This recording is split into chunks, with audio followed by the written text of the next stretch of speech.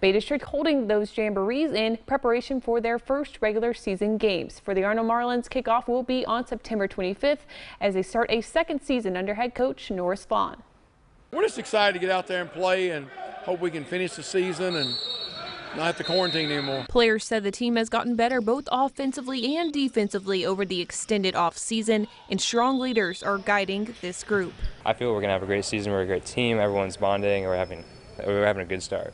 The Marlins are being intentional about building that team chemistry this year. We're trying to get together every Thursday before game days, and we're getting closer as a team like that by spending time with each other, creating a brotherhood that we should have had last year that we were getting this year. And through that brotherhood, they plan to intimidate their opponents this year as they call their defense the Legion of Doom. We're going to be the most physical team out there, most physical people hitting the field, everybody to the ball all at once. The team on Panama City Beach will open the season at home against South Walton. It'll be our first game. It'll be their third game. That's a really big disadvantage, but it is what it is. So we're going to go play and see what happens.